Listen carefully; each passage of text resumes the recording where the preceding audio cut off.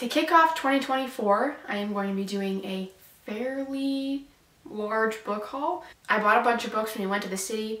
I don't live in a city, so when we went to the city, I bought a crap ton of books just because I don't really have the opportunity to buy them unless I buy them through Amazon. And then I also have bought some every now and then when I spot one in like a random drugstore. So these are kind of like a culmination of books from the past 3 months. Keep in mind, one place I went to, I bought a crap ton of books. I bought so many books just because I never have the opportunity to really buy books in person at a nice big bookstore that offers a lot of what I want or whatever. So I took the opportunity and I have lots of gift cards. So yes. I don't have these organized by genre. I apologize if that is what you like in a book haul video, because then you can just jump to the genre that you like, but I don't have them organized. So I'm just gonna go through them, okay? Alrighty. You can just skip past till you find a book that you think you might be marginally interested in, I guess. Okay, so I'm gonna start off with a book series that I had had my eye on for a little while, and I decided to just get them all when I was there, because I will not read a book series until I have every single book in my possession, so I can just do this. Any gaps in between, I start to forget stuff. So I just bought them all. I bought the Twisted series by Anna Huang. Yeah. Here's the Twisted series. This is the first book, Twisted Love. And then book 2 is Twisted Games. Book 3 is Twisted Hate. Then book 4 is Twisted Lies. Now, Twisted Love is like, it's actually just barely 300 pages. It is, you know, decently short, but then as it just goes, the books just get thicker and thicker. So it's definitely a commitment, and I have heard people say that the first book is the worst out of it. Not that it's bad, but it's the worst. Like, the rest are better than the first one. So at least it's the shortest, and I can just push through it. Maybe I'll like it the most, you know, you never know. But yes, I did get these. I'm very excited to read these, guys. Let me know if you want me to include these in any types of videos. Any of these books, if you want me to include them in like a reading video, please let me know.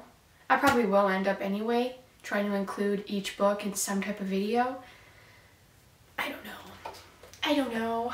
Whatever you guys think, please give me suggestions. And I got another series. This series I have had my eye on for a long time as well. And it is a trilogy. It is the Dreamland Billionaire series by Lauren Asher. First is The Fine Print, then Terms and Conditions, then The Final Offer. And I think they're each about a different couple, I think. These are what the spines look like. Next, now you guys might think that I made a big mistake getting these books, because recently I have seen a lot of bad reviews on these books saying that they're like fan fiction. But I got Icebreaker and Wildfire. You know what? I don't care that they're like fan fiction, Wattpad. I don't care, because I like that anyways, so there you go. But Icebreaker is a hockey romance. Wildfire is like a camp counselor romance. I love the Wildfire cover because I love these shades of like pink and orange. Love it. My whole desk setup is that like are these same shades of pink and orange. My computer is orange. And then, you know, Icebreaker, I thought it'd be cute because it's like hockey related and figure skating related. You know, I love romance. I love cute romance, guys. Oh, sorry, this is by Hannah Grace. These are by Hannah Grace. I didn't say that, but I'll hold the covers up because there you go. Oh, there we go. So they're by Hannah Grace, Icebreaker and Wildfire. I think there's a third one coming out, or it's already out, but I'll be picking that one up as well because I can never leave a series unfinished, no matter how much I hate it. I don't have anything on this bottom shelf here. I'm actually gonna put my new books on it. There. Okay. Next is Spinning Silver. I got this one for Christmas. Can't quite remember what it's about, but yeah, I think the cover's really cool. And Yes, it's by Naomi Novik. Here's the cover, if you guys are interested in what it looks like. Next is This Is How You Lose the Time War by Max Gladstone. This one is so short, and the writing is like normal sized. I think it's supposed to be, I've read the back multiple times and still it kind of goes in one ear and out the other. It sounds like it's gonna be very complicated, but there's some type of like love story tied into it between like different times, and I don't know. But V.E. Schwab said, "Holy, is that good?" You guys can read that there. V.E. Schwab said that at the top. So, I trust V.E. Schwab, I guess. We'll see. Yeah. Yeah, I got this one for Christmas, if I didn't say so. My mom likes birds, so she's like, yeah, I got that one because the bird's on the front. I had this on my list. I gave her like a list of books, so I didn't get books that I didn't really want to read. Next is The Do-Over by Lynn Painter. I actually don't have the one book that everybody has of Lynn Painter's. If you have a book of Lynn Painter, which is better than the movies, I don't have that. I don't think I could find it. When I was actually kind of looking for it, I didn't think I could find it. I can't remember. But I didn't end up buying it. I didn't end up coming home with it, so I got The Do-Over. Sounds like it's cute. Cute storyline. I'm curious to see what happens. But Lynn Painter is supposed to just be like a good romance kind of, you know, happy. We'll see. Maybe it won't be happy. Maybe it'll be devastating. But the spine here, when I was looking at it in stores, there was two different spines. One without these little hearts on the, sorry guys, it's focusing on my face. Stop looking at me. Okay. One without these like hearts on it, and another one with the hearts. And I got the one with the hearts because I thought it kind of added a little bit more to the spine. But let me know like why that is, because there was literally two different, and I looked all over the books to compare it in any other way, and that was the only difference, was these hearts were here, and on the other book the hearts weren't, but like the little like person on the side here was larger. You know? Can you kind of get what I'm talking about? I don't know. But yes, there's that book. Then I also got Betting on You by Lynn Painter. I can't remember what this one's about actually. So I think there's a little bit of fake dating in here, as well as kind of like when they first knew each other, they didn't get along, and then they start working with each other again later, and they're getting along. Like he kind of switched up a little bit. So, and then they fake date, I think, to kind of avoid some stuff. I don't really know, but yes, it sounded interesting at the time. It still does, and I'm excited to read it. But yeah, I'm very excited. It's actually it's a decent amount thicker than The Do-Over. So we'll see. Next, you guys don't understand how excited I am to have these books in my possession. I looked up every single place I could and tried to find and see if they had this book. None of them did, ever. The only place that had this book was Amazon. So I had to order them from Amazon, and I have wanted these books for probably a solid 2 years. Radiance by Grace Draven, as well as the second book, Eidolon, I think. I think there's like a much longer series to go along with these books, but you can just read these two books and you're good to go, because it is about the same couple. And then you can stop there. And that's all I want to do. I just want to read about this couple, and then maybe if I love it enough, like love the world enough, that I'll buy the rest. But this is at the moment all that I want to read about, so I got the two books so I can read them, obviously. But it's kind of like, she's like a basic human and he's something else, and they have like this kind of arranged marriage, and to kind of like bind two kind of kingdoms or something. Because on the back it says, the prince of no value and the noblewoman of no importance. A trade and political alliance between the human kingdom of Gar and the Kai kingdom of Bast Haradis requires that he marry a Gari woman to seal the treaty. Ildiko, niece of the Gari king, has always known her only worth to the royal family lay in a strategic marriage. And I guess it's just them like, yeah, it says 2 people brought together by the trappings of duty and politics will discover they are destined for each other, even as the powers of a hostile kingdom scheme to tear them apart. Okay, yeah, so it kind of just like arranged marriage between 2 different kinds of beings, people and humans and another type of people. And yeah, we'll see how this goes. I'm so excited for these guys, so excited. You don't even know. You don't even know. Next is The Voyage of the Frog. Now this is a very tiny, very short book with, you know, normal sized writing, so it'll be a very quick read. And it's basically about a 14-year-old boy who sets sail on the Frog, which is a sailboat, obviously, as it is on the front. David quickly learns that surviving on the sea is different from anything he knows on land. The waves can be merciless, the storms unpitying, and the creatures that lurk beneath the surface dangerous. With only a small ration of blood. Why do I keep saying blood? I have read the back of this book before and I said blood. Why do I say that? It's food. With only a small ration of food and a deadly calm following the brutal storm, David must find his way back to land, if he can endure the other challenges the water holds. So it's just this like young teenager on the ocean all by himself on the sailboat. So I think this is actually going to be quite an interesting story, very quick read. Oh, sorry, did I say who it was by? It's by Gary Paulson. This is the cover. Next is Touching the Void by Joe Simpson. I'm pretty sure this is a nonfiction. It might not be. Oh yeah. This is a nonfiction book, heart-stopping account of Joe Simpson's terrifying adventure in the Peruvian Andes. And guys, I don't know how to say the word, I'm sorry. He and his climbing partner Simon reached the summit of the remote Ciudad Grande in June 1985. A few days later, Simon staggered into base camp, exhausted and frostbitten, with news that Joe was dead.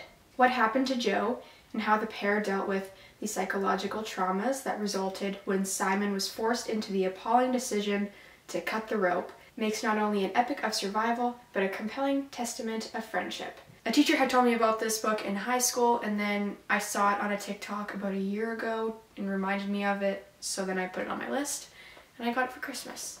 Next is Archer's Voice. I have been wanting to read this book for years. Literally, I think a solid 2 years I've been wanting to read this book. It's basically about a girl and a deaf boy.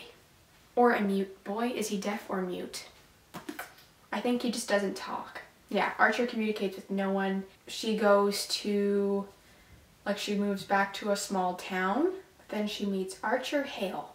And he just doesn't speak. He doesn't communicate. So I think we'll learn more about that. Guys, I'm so excited. I've seen some stuff about this book. Please don't trash this book. If you trash this book, it will make me sad because I'm so excited for it. Maybe I'm getting my hopes up a little bit. But the complaints I've seen about this book kind of are keeping it from getting too high. It's kind of like this, you know? It's not up here, but it's not completely trash. It's like here. Because I'm hoping it's still going to be as good as I'm hoping it will be, but it might not be, but just don't trash it too much. Please, thanks. Let's see. It's by Mia Sheridan. Sorry, I didn't tell you guys that before. Here's the cover. Honestly, I think the cover could be prettier, but I like how there's no people on it. There's so many romance covers with people on them nowadays, real and like illustrated, that it's just becoming too much, that I actually really like how there's no people. Next is With Love from Cold World by Alicia Thompson. And she actually wrote Love in the Name of Serial Killers. If you guys know that book, then this is the same author. I picked this book up mainly because I loved the comic book art style of this book. Look at the cover of this. It's so comic book art feeling. I love it so much. And it's even got like that like textured cover. Oh my goodness, I love it. So they both, the main characters, have to come up with ways to kind of like liven the theme park. It's like a winter theme park in Florida, but it does well, but they want more people to come. These two have been assigned the task of coming up with more ways to bring people into the theme park, I'm pretty sure. They kind of make it a bit of a competition, but then I think in the end they realize that they should just come up with ideas together and they fall in love. Next, with a cover very similar in art style, it is Done and Dusted by Lila Sage. Lila or Lila? I think it's maybe Lila. Lila Sage. And this is the cover again, so pretty. And even the back of the book, it's just gorgeous. I love it, oh my goodness. But it's a cowboy romance. I really don't know anything else more than that. But people think it's a cute little romance.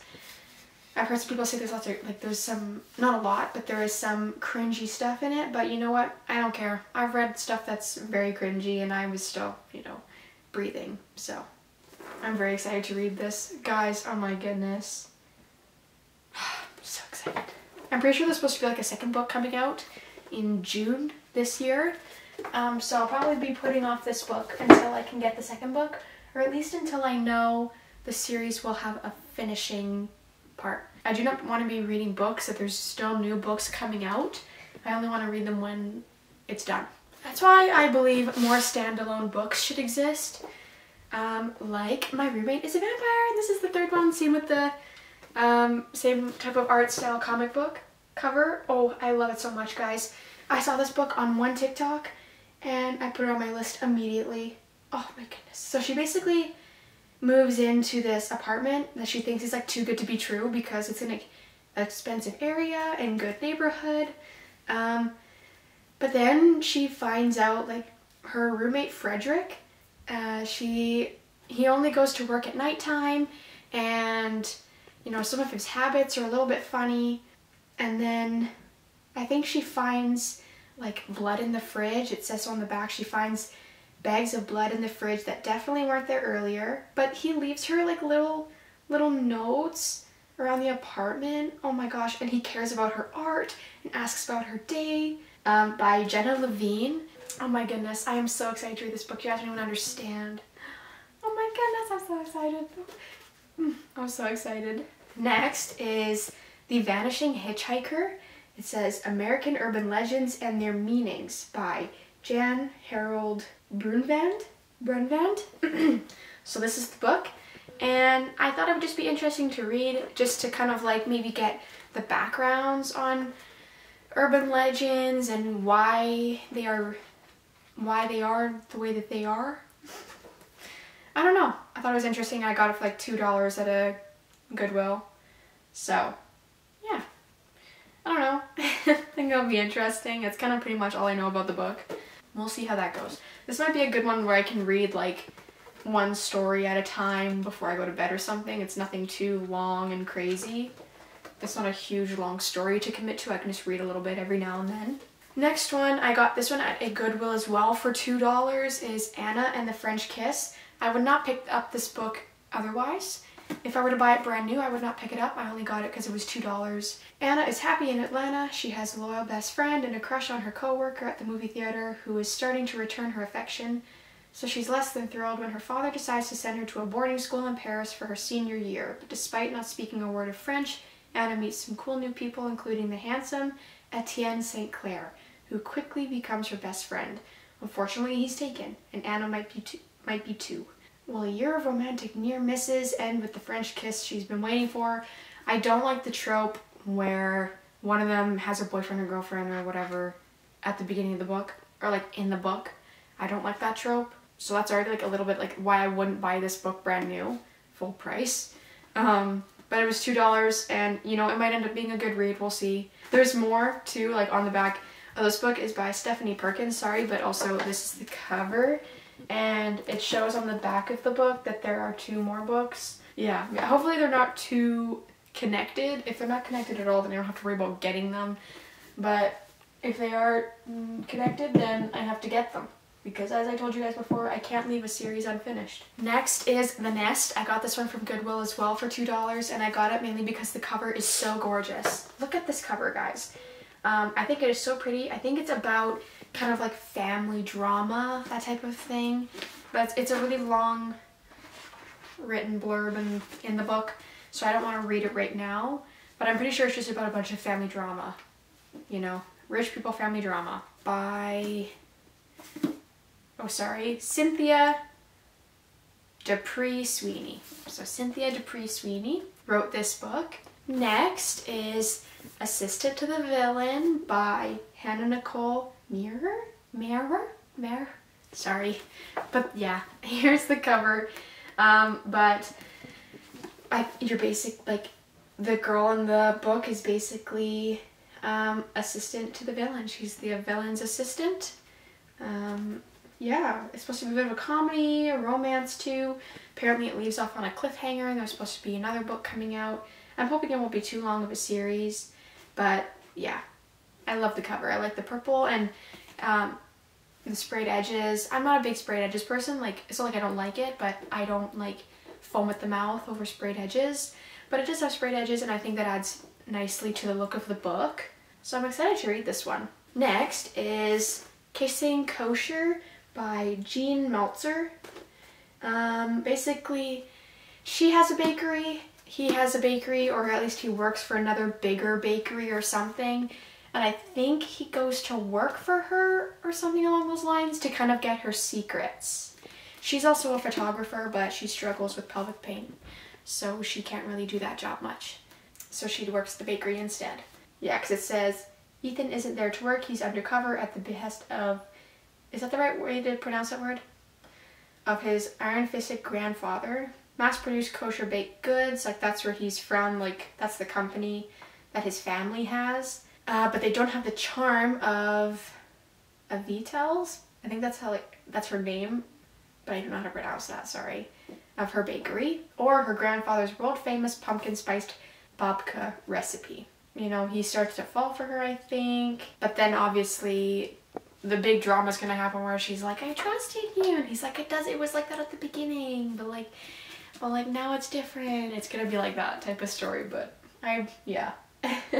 We'll see how this one goes. I haven't seen anybody talk about this book, but I saw it in a drugstore, so I picked it up. But I've never seen anybody talk about it, so we'll see if it's good or not. Next is The Housemaid.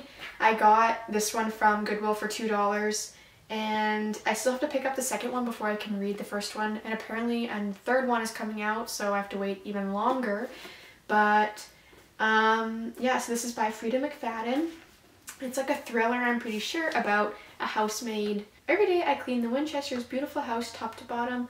I pick up their daughter from school, and I cook a delicious meal for the whole family before heading up to eat alone in my tiny room on the top floor. I try to ignore how Nina makes a mess just to watch me clean it up, how she tells strange lies about her own daughter, and how her husband, Andrew, seems more broken every day. But as I look into Andrew's handsome brown eyes so full of pain, it's hard not to imagine what it would be like to live Nina's life. The walk-in closets, the fancy car, the perfect husband. I try on one of Nina's pristine white dresses once, just to see what it's like, but she soon finds out. By the time I realize my attic bedroom only locks from the outside, it's far too late. But I reassure myself, the Winchesters don't know who I really am, they don't know what I'm capable of. Yeah, so I think that was one of the main things that like really drew people into reading this book, was the fact that her bedroom door locks from the outside. And so then I think that drew a lot of people in. Obviously I just said that. That's pretty much all that I've heard from the book. Like, I haven't really got a whole lot of spoilers from this book or anything. So I'll read this and see how I like it. I'm also going to buy the other ones, of course. Next is another Goodwill book. It's called Host by Peter James. And it says, brilliant scientist Joe Messenger will stop at nothing in his quest for immortality. When he meets and falls for Juliet Spring, a gifted young researcher who claims to have stumbled on a way to transfer humans' consciousness into a computer, he believes the final breakthrough is near. Then tragedy strikes, and it seems as if the quest is doomed for failure. But as Joe is caught up in a series of bizarre and increasingly sinister accidents, he finds himself facing the terrifying consequences of his own obsessions. So I think kind of like the science fiction aspect of this is pretty interesting, like being able to put someone's consciousness into a computer. Robots. I want to see where that goes. And then also a little bit of a maybe love story. It's a pretty thick book. This is a thickie. But we'll see. Next are Christmas books. Now I bought these to read for Christmas, but I never read them. But you know what, not a big deal because I can read Christmas stuff any time of the year, or I'll just save them for next Christmas. First is All I Want for Christmas. I think I have seen this book printed with like the bigger size, but I got it in the little size version because that's what I found, by Maggie Knox.